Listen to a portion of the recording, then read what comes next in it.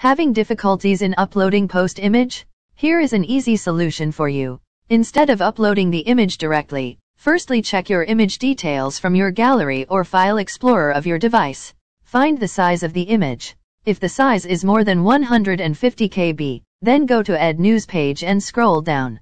We have a shortcut for you. At the bottom of the page you will find a green compress button. Click on it. You will be redirected to a page. Then click on the blue Select Image button. Choose the image from your device. It will compress your image.